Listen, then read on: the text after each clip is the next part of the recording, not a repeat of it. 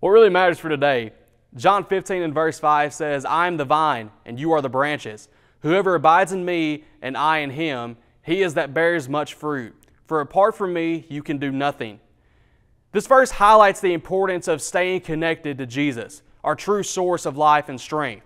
Just as a branch cannot bear fruit unless it's connected to the vine, we cannot bear spiritual fruit unless we remain in Christ.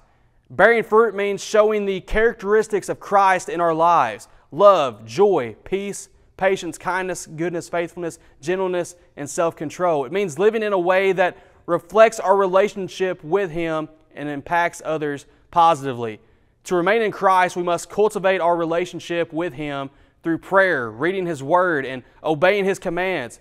As we do, we will see His life flowing through us, enabling us to bear much fruit. So let's make it a priority to stay connected to Jesus Christ, trusting that He will provide everything we need to live fruitful lives for His glory.